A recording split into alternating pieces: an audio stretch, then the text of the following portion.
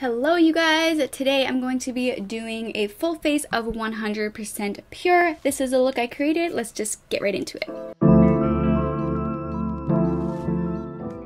So I am starting off with their mattifying primer. This has vitamins and antioxidants, and it also has seaweed collagen.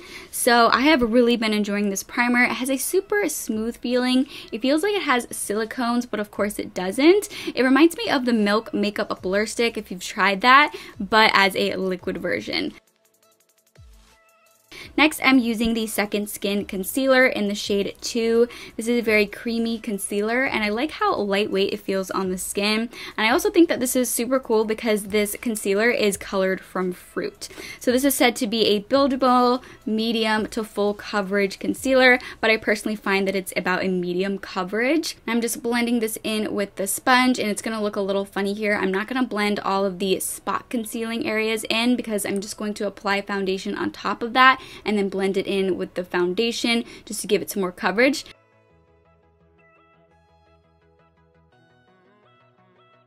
For foundation, I'm going in with the Fruit Pigmented Healthy Foundation, and I have this in the shade White Peach. This is said to be a full coverage foundation with a matte finish, and I have combination to oily skin, and I definitely find this to have a matte finish, and I personally think that this has a medium coverage. I'm also really impressed by how well this lasts throughout the day. I wore this for like 8 hours, and it was still looking pretty good and just really kind of stayed on there really well.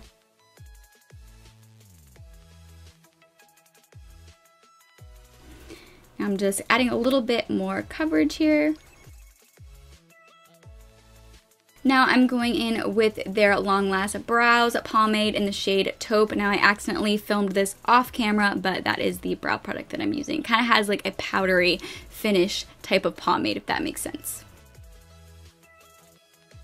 Now I'm going in with their Cocoa Pigmented Bronzer in the shade Cocoa Kiss. They have 3 shades. This is the middle shade. Do kind of have to be a little bit careful. I kind of went in a little too heavy, I think, and it looked just ever so slightly patchy, so I just want to make sure to do a little bit at a time and just kind of build it up slowly so I don't add too much pigment. Then I'm just going in with the same bronzer and using that for eyeshadow, just applying that to the crease and just kind of all over the eyelids. Now I'm going in with the Fruit Pigmented Blush in the shade Mauvette, which is this really pretty plum mauve shade. It's made from finely pressed rice powder and antioxidant rich fruit pigments. Now I'm going in with the Gemmed Luminizer in the shade Moonstone Glow, which is described as an icy pink luminizer with white and lavender shimmer. I think that this is the prettiest shade for spring and summer. Just looks absolutely gorgeous. It gives a really pretty youthful and glowy look to the skin.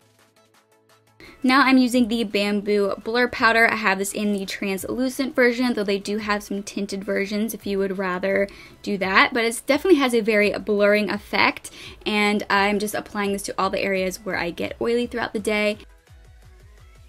And now I'm using their Fruit Pigmented Ultra Lengthening Mascara. I have this in the shade Blackberry, which is kind of like a purple shade. I really enjoy this. I think it does a great job at lengthening and volumizing the eyelashes. Now I am using their Fruit Pigmented Cocoa Butter Matte Lipstick in the shade Sahara, which is described as a neutral deep nude shade. And I have really been enjoying this lipstick. It's a really pretty color. I like how creamy it is as well. Alright you guys, this is the finished look. I hope you guys liked it and enjoyed it. Thank you guys for watching.